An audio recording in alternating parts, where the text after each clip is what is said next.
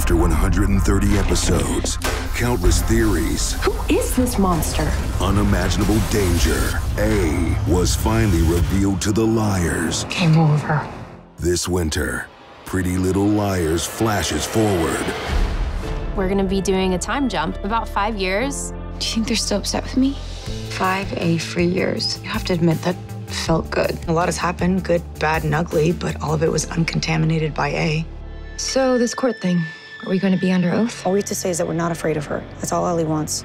Is that the truth? Maybe it is. We won. We've seen these girls go through absolute hell, and now everyone's got mixed emotions. Allison, we're here to say how we feel, and you're asking us to lie. When was the last time that happened in Rosewood? This season's just gonna take everybody on a whole new ride. I thought that we could just lie for Allie one more time and it wouldn't matter. But it did. There's a whole new set of problems that the girls are having to deal with. You were given an impossible choice. It's time to tell us what really happened that night. Nobody can see that security footage. We all have a past, Hannah. Aren't you curious what she's gonna use against you?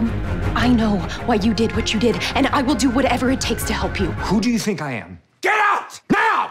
This time, you are smarter and you're stronger. They could be anybody hiding in plain sight. My brain is telling me to be honest, but my PTSD is telling me to shut the hell up.